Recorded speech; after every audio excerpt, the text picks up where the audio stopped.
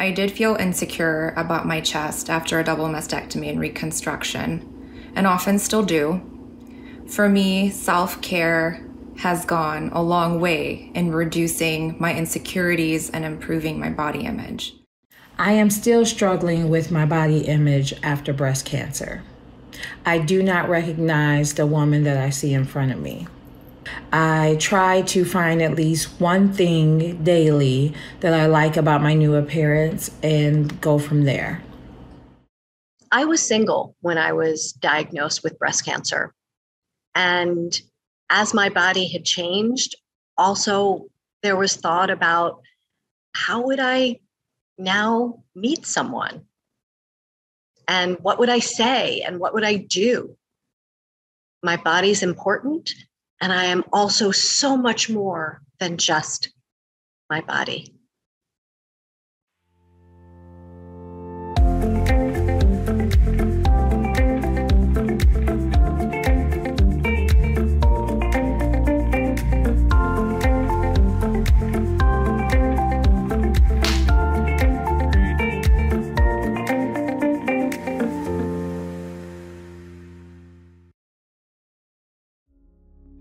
Hi, I'm Dr. Sage Bolte.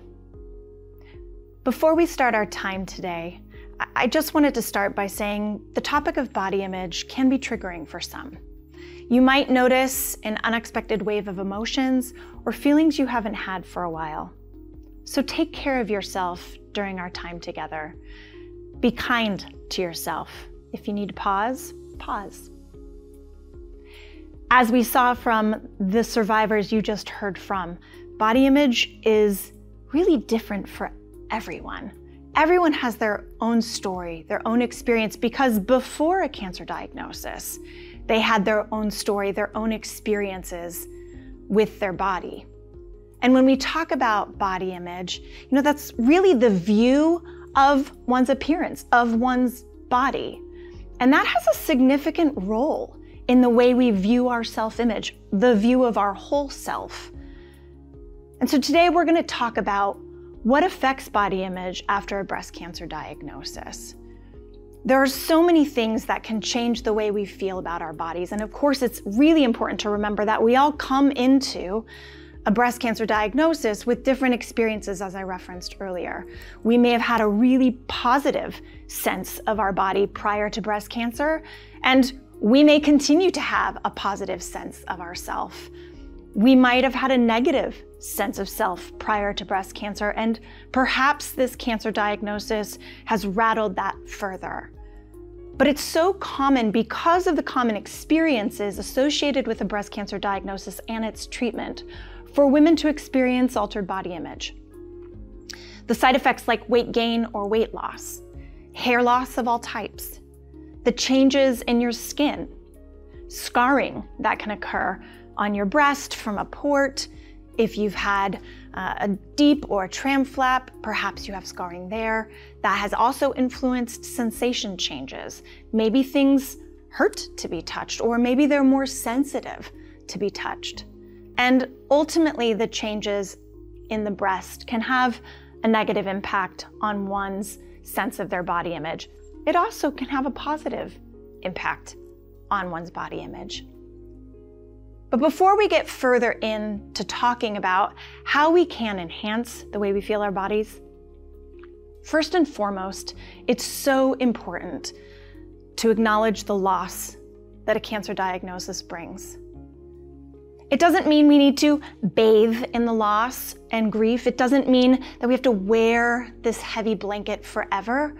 But we have to acknowledge that grief is part of the process of healing and acceptance, and ultimately moving forward and living big in life. Grieving the losses, validating the feelings that we have, validating the thoughts that we struggle with, and offering some different thoughts, and we'll talk about that in a little while, is so important because our society puts a huge emphasis, unfortunately, on body image with topics like what is sexy or how a woman should look, what breasts should look like. If you just walk down your local grocery aisle, you'll see magazines showing you what they believe is sexy or beautiful. We grow up in this world as little girls with insecurities. And often as we get older, thankfully, either with support and help or just maturity, we're able to move through them. But sometimes a cancer diagnosis can surprisingly trigger those once buried insecurities. Yet others may find a new sense of hope or strength in their body as they watch how it navigates fighting the cancer. And even when feeling weak or sick, they can see the strength they have inside. That is this established resilience and optimism. And both can be true. We can struggle and be scared and be optimistic about where we're going and how our body will heal. So what are some of the common changes or issues that women often face? Certainly insecurity. The insecurity of, will I still be attractive to my partner? Or how will I continue to work with the changes that my body has experienced? Some fears about being seen or touched. You might experience sensation changes that alter pleasure experiences. Certainly, a breast cancer diagnosis can impact relationships, whether you're in a partnership, unpartnered, or dating. No matter how long you have been in a relationship with your partner, no matter how many years, one thing remains true: they cannot read your mind. I know, we wish they could. We wish that they could read our kind of passive body languages, that they should pick up on that we're feeling frustrated. Unfortunately, that's not the way it works. So being able to voice what you need in support, being able to voice if you're feeling insecure is really important. And one of the tools I teach couples is stating a fact, a belief, a feeling, and an action. So let me give you an example. I've heard the story over and over again from women who post-surgery, post-mastectomy or lumpectomy, maybe they have a drain, they're standing at the kitchen sink washing out their cup, and their partner comes up behind them and hugs them, expressing love, wanting to show affection, and inadvertently there's discomfort or pain. And maybe you push his or her hand aside, or you jump. Your partner makes note. Okay, don't do that again. I don't want to hurt her. And so a month or two goes on, and your partner hasn't come and done that hug that he or she normally does. And your dialogue begins, they must not find me attractive. Why aren't they touching me anymore? And often that can be a train taking off very fast with a lot of negative thoughts that leads to significant implications for where your mind goes, and often a conclusion that just isn't factual. So before that train departs any faster, have a conversation with your partner. State a fact. Ever since my surgery, you haven't touched me as much. State a belief. I think it's because you don't find me attractive. State a feeling. It makes me sad that cancer's impacted this part of our relationship. And then most importantly, give them an action. What can they do about it? I want you to initiate touch more often. When you come home from work or when I come home from work, I want you to embrace me. I want you to kiss me. I want you to tell me that I'm beautiful and that you love me. Give them something to do so they can participate in your healing, but also participate in helping you feel more confident. If you aren't in a partnership and you're dating, think about when you would disclose. How do you disclose? I know those are often questions that people when they're dating have. Do I disclose on the first date? On the sixth date? First of all, everybody has their own way of engaging in dating. Some people lay everything out on the table on that first date. So it's really important to be authentically you. However, I have one piece of advice related to that. Typically, again, on your first date, you're not disclosing everything, all the challenges and successes you've had in life. You're just getting to know each other. And by date 4, usually you're catching feelings. You might have experienced some strong attraction and you want that date 5. Before those feelings get stronger, before physical intimacy takes place, having that conversation is really important. And to do that confidently, you might want to consider practicing that with one of your friends. How do you disclose? When we talk about disclosure, one of the most important things is just being confident in your story, being able to answer questions about what this cancer diagnosis means and what it doesn't mean, what feels good and what doesn't. What do you want, right? And conversations and topics around fertility and all the other things might come up. Be prepared to answer questions with confidence. Now, I say that waiting till the 4th date might be of benefit. However, with social media being what it is today, so many women are sharing their story on social. So if you have shared your story on social, be prepared that he or she probably already knows about your cancer diagnosis. And that's actually something to consider when you think about sharing your story on social. What are you sharing? How much are you sharing? Is this something that you want to be out there forever? Because once it's out there, it's out there. And if on a date it gets brought up, be again prepared to answer with confidence, because that will help put them at ease as well. All the while, as we move forward in our journey, giving ways to support yourself with compassion, to have empathy towards the things that you're struggling for, to show yourself self-care and love, and asking, how can I improve my relationship with my body? This may seem very oversimplified. However, our thoughts are one thing that we can actually have pretty good control over. Not right away. Certainly it takes practice. But if we can catch that negative thought, that judging self-talk, that self-critical voice, and raise our awareness to how that impacts how we feel, gosh, every time I have a thought like that, I get a knot in my stomach, I get a knot in my chest, or I feel just anxious or sad. When we can catch that thought, be aware that that thought can be reframed to something more positive that can ultimately impact our feelings. So for example, if you wake up every morning and think, ugh, I look like that again, how might that make you feel? Probably sad, discouraged, not optimistic. But what if instead, when you caught that thought, you offered yourself a different thought? Not something that's inflated or overly optimistic, but honest. Like, I'm going to do everything I can today to help my body heal, right? And offering yourself that thought as soon as that negative thought happens allows you to shift, reframe, and focus on what you can control. The other opportunity we have is evaluating and changing not just our toxic thoughts, but perhaps toxic relationships.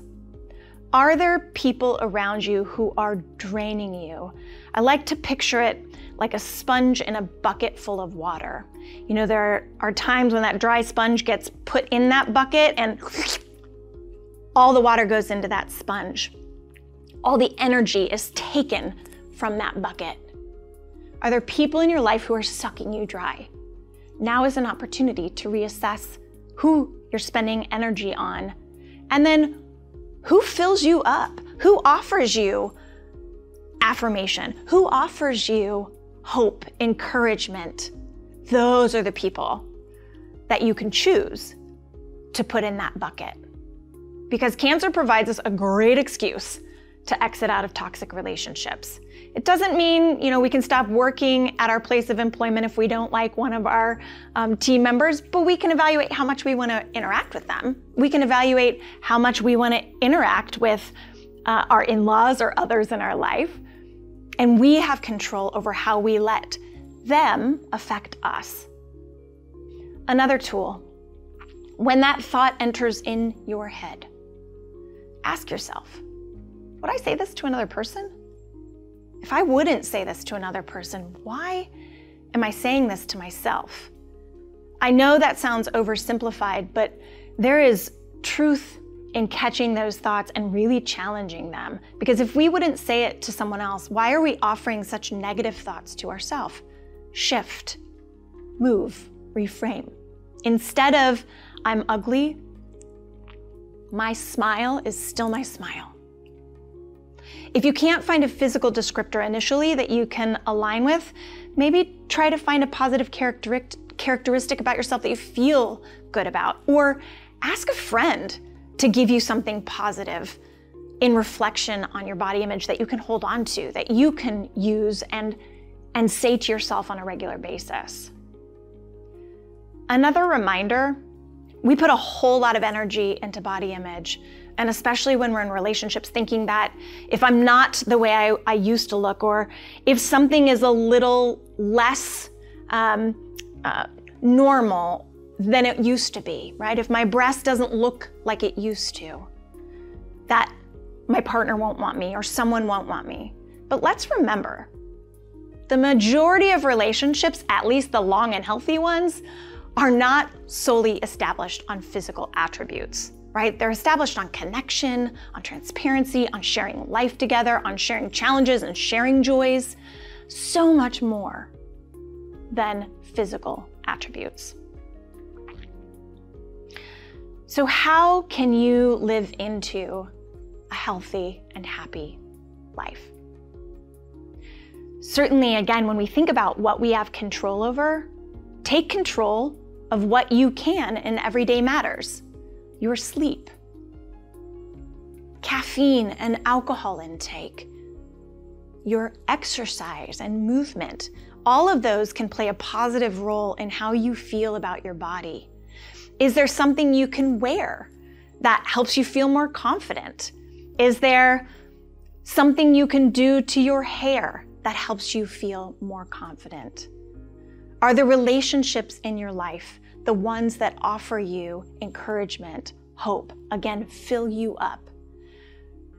And one of the other areas you can ask yourself to really tune in on, to check in on, how much time are you spending on social media? Oftentimes we find ourselves sucked into other people's social media lives. And that can be a dangerous path because it can fuel the fire of negativity. Maybe we see someone from our high school who's had all these accolades and looks amazing, and we are constantly berating ourselves with, why couldn't I be that? Why am I not that? Or we see another survivor who looks like they're just doing so much better than I am. That's not helpful information. That's not encouraging information. In fact, it's often a trap and a quick spiral down to, I'll never have, I can't, I won't. And what we want to be filling our heads with is, I can, I am capable, I am beautiful. Certainly, women I often hear say, I don't want to talk to a plastic surgeon. That feels so vain. There's nothing vain about going and talking to an expert, whether it's a plastic surgeon or an esthetician, about an area on your body that you feel less confident on. Maybe there is something simple that can be done to help enhance the way that you feel about that area of your body, or to help minimize a scar, or to help with hair that's changed. Seek out support, and that can be seeking out a support group, that could be seeking out support from your faith community, that could be seeking out support from a therapist. But getting other eyes and ears involved in your life to help ground you and offer you different statements than the ones that you're offering yourself when negative, and or growing those positive ones, are so important. Plus, just hearing in a support group that other people are struggling with the same thing you're struggling with can certainly help you feel less alone, less isolated, less alienated. Another powerful tool is starting a gratitude journal. There's amazing things that can happen before we rest our head on our pillow if we end our day with just 5 minutes. Start with 1 minute of gratitude. The ability to say thank you, or what I'm thankful for, what you're grateful for today. And if you can start your day that way too, even better. And part of that is because, remember, we believe the things we tell ourselves, right? That negative thought that I tell myself, unintentionally maybe, or sometimes intentionally, we believe them. So why not start helping ourselves think about more positive things by telling ourselves something more positive? That doesn't mean blind optimism or saying you're the most beautiful woman in the world, although again, if that is how you feel, that is fantastic. But just even offering yourself something positive, like, I have all the tools and support I need to embrace today, to feel good in my body today. And that also means inviting people in, surrounding yourself with people who don't question why you're struggling with those feelings, don't undermine how they're feeling, but ask how they can show up for you, support you. Certainly challenge those thoughts that are unrealistic, like I'm ugly. Have those people that you trust ready to challenge and offer you something that's affirming. The question around how can I feel like me again comes up a lot. And this references back to that grief. You know, cancer changes us. It changes the way we see life. It often impacts relationships. And as we've talked about with our time together, it changes the way we feel about our body. And sometimes it changes whether we trust our body. Other times, it gives us a different respect for our body and what it can do, what it can get through. So we may never feel like ourselves again. You may not feel like your pre-cancer self again, but that doesn't mean that you can't feel stronger, sexier, more beautiful, smell and take in life in a bigger way. It just means it can't look the same because we can't go backwards. But we can do the things that we know, again, help fill us up. What are the things that you loved before cancer that you can still do? Sometimes we focus so many on so many of the things that we can't do, we forget all the things we can. I loved exercising, great. What kind of movement can you do? You may not be able to run that marathon yet, but can you do a walk with a friend? Can you take a hike? Can you get in your body and connect to your body? How can you feel connected to your sense of self? By listening, by filling yourself with things that are positive, by taking time to acknowledge when you're hurting and giving yourself something that you need in that space. And maybe that's taking just a couple minutes a day to do something special just for you that helps you feel better about your body, better about your body image. Maybe it's that lipstick you've wanted to wear for a while. Maybe it's that blouse that you saw that you really wanted to buy. Maybe it's a perfume. Maybe it's just sitting outside and letting the sun hit your face. Give yourself time and space to connect to the things that make you feel alive. Give yourself time and space to do something that feels good to your body, that feels good in your body.